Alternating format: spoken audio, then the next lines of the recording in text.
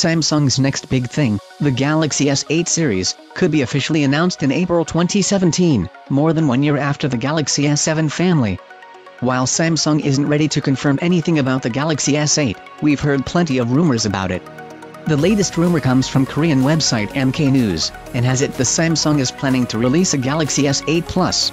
Reportedly sporting a 6-inch display, the Galaxy S8 Plus should be launched alongside a 5-inch Galaxy S8.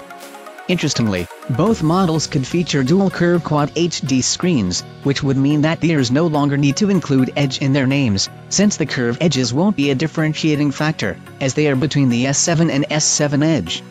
Although a 6-inch screen is quite large, the Galaxy S8 Plus could have about the same size as the 5.7-inch Galaxy Note 7, thanks to minimized bezels and an impressive screen-to-body ratio of about 90%. Both the 6-inch Galaxy S8 Plus and the 5-inch Galaxy S8 might have fingerprint scanners embedded in their displays, though we also heard that the fingerprint sensors may actually be situated on the rear shell.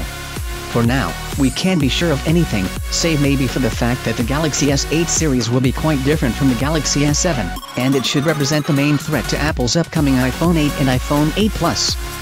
What do you think? Is a 6-inch Samsung Galaxy S8 a good idea? Or would you rather have a 5.5-inch model next to the smaller 5-inch one?